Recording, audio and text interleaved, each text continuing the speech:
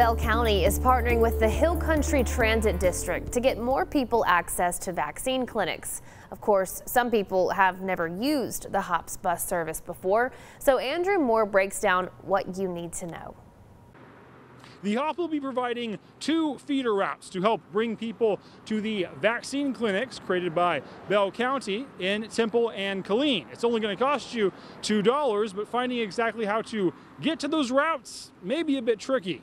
One of the hurdles that we know some people have to cover is transportation to those vaccination centers. The special routes to vaccine centers, or feeder routes, will begin at 1 location in Temple and 2 in Killeen. For Temple, it's the transfer station at West Adams and Main, and in Killeen, you can go to either the Scott and White Clinic stop or the 4th Street and Avenue C location. From there, you can go to the clinic itself. But how do you know which routes will take you from your neighborhood to those commuting locations? Well, the county recommends you use the HOPS Google Trip Planning option. It looks very similar to Google Directions, and you can plug in exactly where you're coming from and which location you're going to. You can start by going to takethehop.com, then go to Fixed Route and Google Trip Planning. Put in your address and then type in the feeder site location, Temple Transfer Station, for example.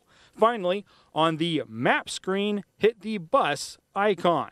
Google will then show you the bus routes you'll need to take to get to the feeder location. Then just take the feeder bus to the vaccination site.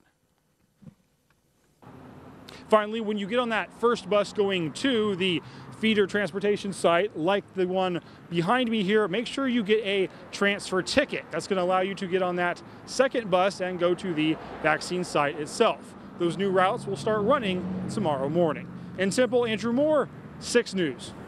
All right, thanks, Andrew. And we know that's a lot, so we do have all of those instructions available for you at kcentv.com.